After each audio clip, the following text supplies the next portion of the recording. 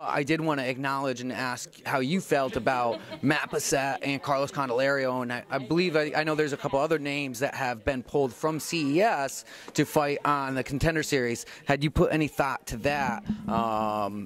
That, hey, you're a part of that roster, you're 4-0, you know, you see Carlos is killing it, Matt was just on there. Have you put much thought into that? Oh, well, Carlos was the last guy to beat Miguel, and, you know, Miguel quit and got choked out, and Carlos is going to the Contenders.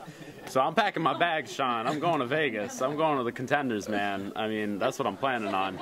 So awesome. If they wanted you to do a quick turnaround, said you need to be back down to 125, how easy would that be for you? I could do it. I mean, this one's at 130, and I mean, I'm in great shape right now. After this fight, I don't plan on ballooning like I usually do. I mean, I say that now, but who knows? But yeah, I mean, if they give me the call for the Contenders, it's at 25, I'm going. Forget about it. Awesome. You know what I mean? Follow us on Instagram, watch us on YouTube, check us out on Facebook, visit us on Twitter, and stay tuned.